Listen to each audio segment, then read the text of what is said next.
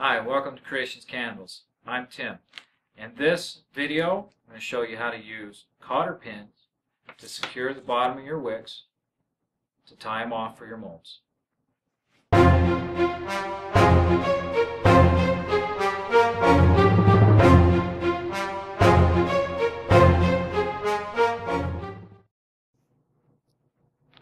A cotter pin, here's a nice big one for you.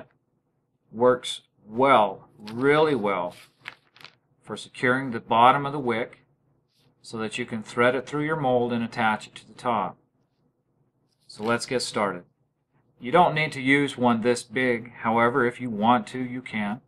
You can find these full bags, assorted sizes, at Lowe's or Home Depot. You can even find them at big box stores like Walmart or Target, I'm sure. We picked these up at Lowe's. In order to make this system work, we just take the wick. Let's do it on the big one here, make it a little easier to see. Thread it through the eye of the cotter pin, and then just set the pin down on the table and push down, a little bit of pressure. We'll slide it onto the cotter pin. A simple loop around it, and I like to thread the big end through. Put it through, do the same thing again.